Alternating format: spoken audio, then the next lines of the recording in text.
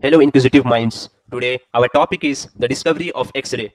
We will also get to know some fascinating facts about it. So let's start. German physicist Wilhelm Conrad Roentgen discovered X-rays in 1895. He discovered X-rays while studying cathode rays in his laboratory. The first X-ray photograph ever taken was of his wife's hand. It displayed her wedding ring and bones. X-rays are used to diagnose fracture or bone injuries by taking picture of bones. In early days, the bones in the X-ray photograph appeared dark rather than white. The utility of X-ray in the early years was made by the fact that the harmful effect of its radiation has gone unnoticed. As a result, many patients suffered skin diseases.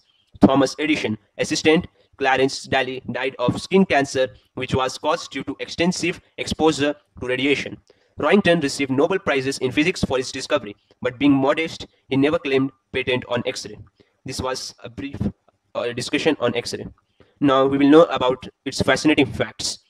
X-ray got its name due to its unknown nature. X-ray was first used in 1897 during the Balkan Wars to detect bullets and broken bones in soldiers. Now a weird fact. X-ray has cumulative effect on human body is that small doses of X-ray over the time amounts to same as one long exposure to X-ray. Thank you. You can give a thumb and you can further share the video. Thank you.